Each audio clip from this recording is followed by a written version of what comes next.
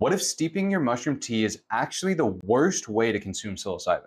We'll show you how to make mushroom tea, the science behind magic mushroom tea, and why it may not be the best way to prepare psilocybin mushrooms. This tutorial on how to make mushroom tea is backed by science, unlike any other guide online.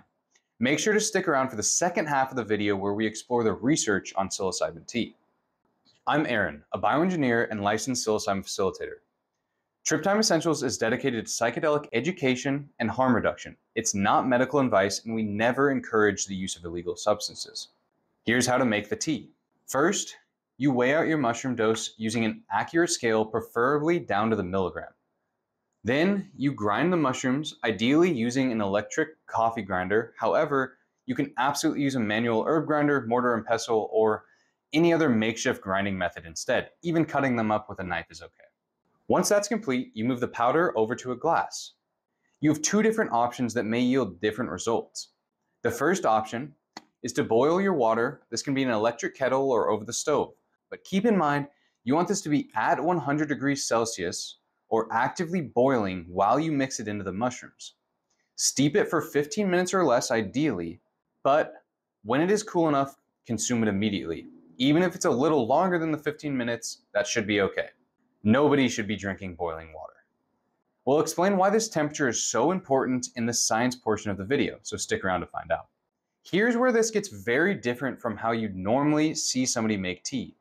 Option number 2, boil the water, add half lemon juice and half water to your mushroom mixture, and consume when you are ready. This method does not need to be rushed due to the lemon juice preserving some of the psilocybin, and we'll get into why that is later on in the video. With either of these methods, you can totally add things like honey, other flavorings, just so that the taste is a little bit more bearable and enjoyable.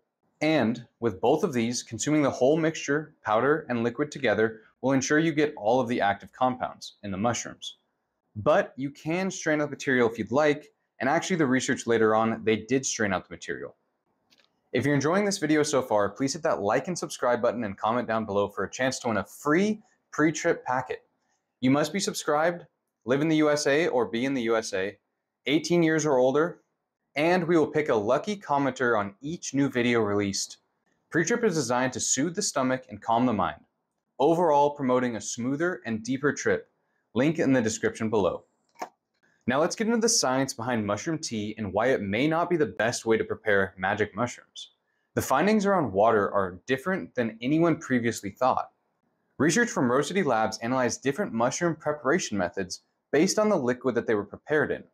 The liquids they used were water at room temperature, boiling, and 80 degrees Celsius, as well as lemon juice, orange juice, and Coca-Cola.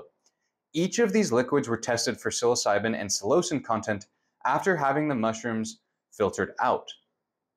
When comparing the experiments of steeping mushrooms in 100 C, right, which is boiling water, versus 80 C, which is just hot water, the boiling water retained more psilocybin and more psilocin at every single interval. Looking at this chart, you'll notice that the 80 C water at 5 minutes had very little psilocybin left, and then past that point, there was no detectable psilocybin. It had all converted to psilocin, but there was already significant degradation going on as well. At 5 minutes of steeping in this 80 Celsius degree water, we noticed that 84.5% of total potential psilocin was recovered, which means that there was already a loss of 15.5% of potential active psychedelic compounds. When we continue and look at 15 minutes, we see 76% recovery. At 30 minutes and 60 minutes, we see only 66% and 49% recovery. So after an hour, you lose over half of the total potential psilocin with the water at 80 degrees Celsius. Many people brew their water around this temperature, and it's very important to avoid this mistake because realistically, people steep for about 15 minutes, meaning they may be losing about 25% of their dose. This is substantial. With 100 degrees Celsius, or boiling, we can see that at 5 minutes, a little more than half of the psilocybin had been converted over to psilocin, thus keeping the experience at a more traditional duration instead of it all immediately converting over to psilocin. At 5 minutes of boiling, it also retained 99.9% of total potential psilocin unlike the 84.5% at 80 degrees Celsius. This trend continues at 15 and 30 minutes. We see roughly a linear conversion of psilocybin into psilocin.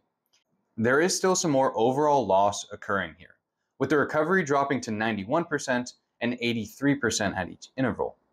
At 30 minutes is now hitting a similar amount to the loss compared to only 5 minutes in the 80 degrees Celsius water. Again, why we are heavily emphasizing the importance of temperature. At 60 minutes, there is no psilocybin left, and only 70.2 of the total potential psilocin is still there. This boiling water method is definitely more promising than the 80 degrees Celsius, but an issue is that you cannot safely consume this temperature of water after 5 minutes, when the maximum yield is seen. Now, it is worth noting that the researchers used small 15 milliliter test tubes, so the temperature loss over 15 minutes is likely much more substantial than what it would be seen in a normal cup or mug that you use at home. This is why we propose that waiting 15 minutes should be okay, because we would expect quite a bit less than 9% loss in yield. Again, noting the difference between the test tubes and a mug at home. When we take a look at room temperature water, the situation gets more alarming. This 5-minute mark already has only 70% of the total potential yield. By 15 minutes, that number is down to 46%. By 30 minutes, it is down to 22%. And then at 1 hour, it is at a whopping 4% of total potential psilocin, almost completely degraded. So if you were ever considering a room temperature tea, just throw that idea out the window. Lemon juice, on the other hand, retains all of the potential yield with the added preservation of the psilocybin itself. This is why the alternate method of adding lemon juice to the tea would be the absolute best way to make mushroom tea while including water. Now go check out our other videos on lemon tech, orange juice method, and our psilocybin deep dive. As always, elevate your trip.